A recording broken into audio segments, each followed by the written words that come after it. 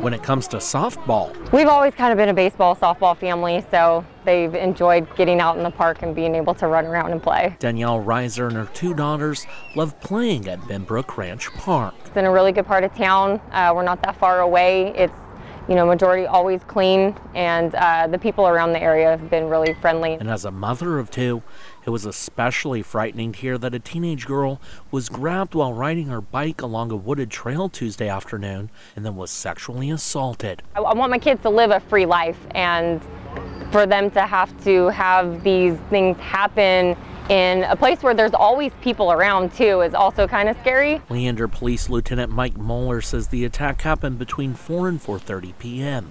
He says the girl was able to make it home where she called police, who immediately started searching the area. Whenever there's a crime perpetrated against a child, or anybody for that instance, but more so for a child, it is hard on law enforcement, it's hard on the family, it's hard on the public, to know that somebody out there would do this to a child. Leander Police described the suspect as a white male, approximately 5'11" and 180 pounds, with short brown hair and stubble on his face.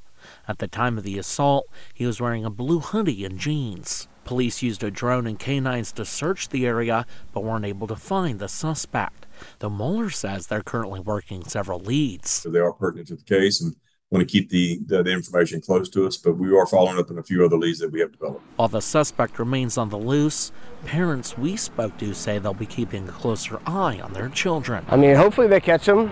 It's one of those things, just makes you nervous. A sad reality now at Benbrook Ranch Park. Usually I would let my kids go play on the park over there and I could see them in my eye view, and now I really don't want to do that.